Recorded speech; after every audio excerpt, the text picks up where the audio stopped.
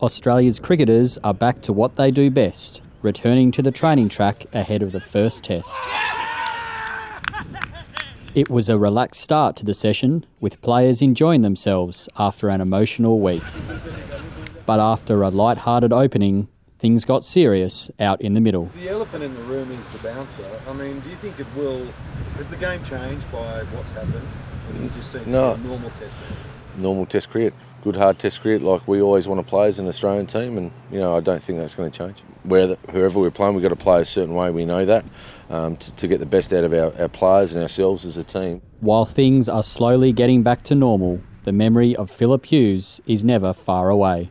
We obviously lost a family member from our cricket community, and now it's a case of rallying around each other, rally around his family and the whole CA cricket family, and get on with what we do well, and that's play some cricket.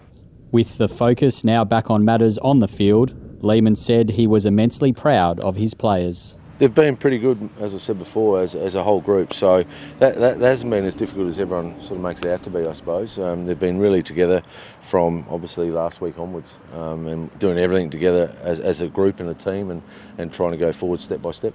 For all the latest from the Commonwealth Bank Test Series against India, stay tuned to cricket.com.au.